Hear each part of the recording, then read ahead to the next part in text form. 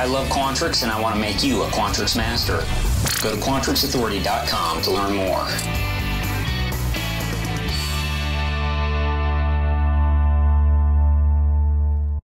Hey, welcome back to another Netcast. I'm Rich Lopez, Quantrix Authority. I sincerely appreciate you joining me today for episode number 307, where I'm going to show you how to fix a pound num error on the internal rate of return function, or the XIRR function within Quantrix Modeler.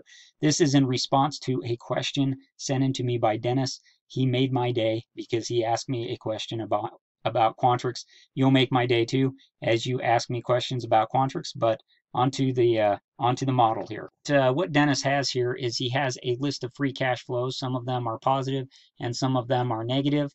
And he has these going, looks by month, and what he wants to do is he wants to get the internal rate of return on this series of cash flows. And in order to do that, he's using the XIRR function within Quantrix. And this is a good function to use in this case, where you have inflows and outflows of cash, some of which are positive, some of which are negative.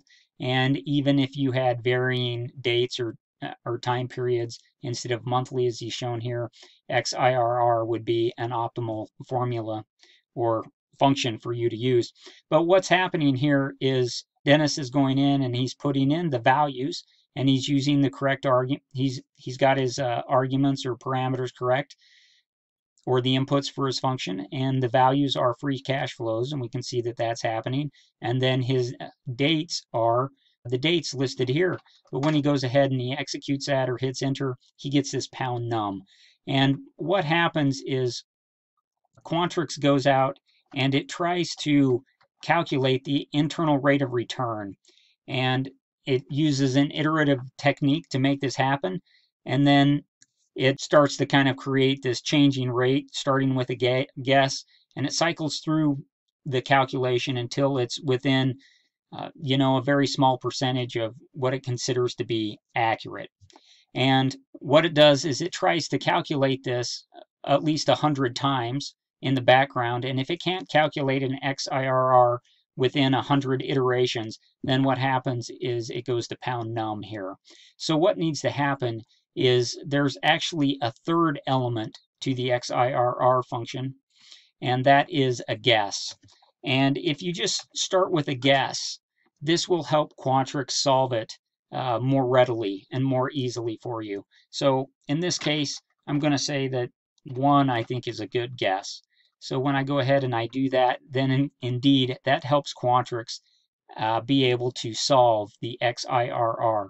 If we were to go ahead and maybe put in a different value like 0.25 as a starting value for us to start, for Quantrix to start its calculation from, again, it yields the same result. So just putting in a kind of a guess, at least in this case with these numbers, it allows us to, or allows Quantrix to solve rather than give us a pound num. So again, this is optional. That's why it's in the square brackets. This guess is optional, but you may need to put it in there and just kind of use your best guess, if you will, in order to get Quantrix to solve the internal rate of return for you. If you have any questions about Quantrix, you know what I want you to do? I want you to reach out to me at quantrixauthority@gmail.com and ask me your question, and I will try to answer it. I really do love Quantrix. It makes my day.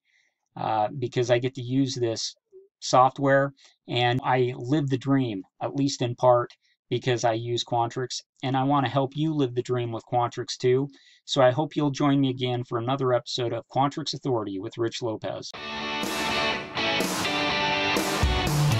Today's podcast is brought to you by QuantrixAuthority.com. I love Quantrix and I want to make you a Quantrix master.